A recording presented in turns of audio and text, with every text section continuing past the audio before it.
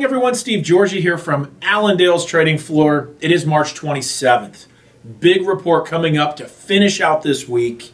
We have got quarterly stock numbers and also planning intentions. And so these are going to be heavily watched as we get closer. A lot of evening up positions. But not only that, it's the end of the month, end of a quarter.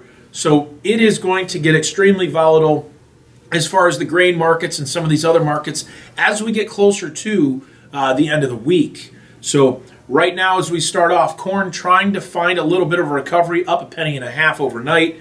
Beans down about 1.50 cents to 2 cents. Wheat chopping back and forth of unchanged. Now we are finding the end of the month coming up as well. We continue to gravitate lower as far as crude oil.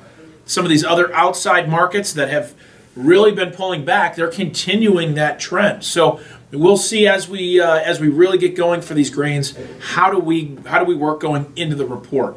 And so we are very oversold for corn, beans, and wheat. Maybe we can see some kind of a bounce, but it will all be in the numbers. Will we get 4 million acre decrease for corn? Will we end up getting this anywhere from 4 to 8 million acre increase for beans? That's what these projections are looking like. And so even if we get those, will we have this played in ahead of time?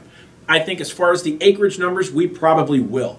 But when you look at quarterly stock numbers, that's where we may get some bigger surprises because there's a lot of unknowns with the quarterly stock numbers. So that is basically how much do we have left over right now till the end of the marketing year.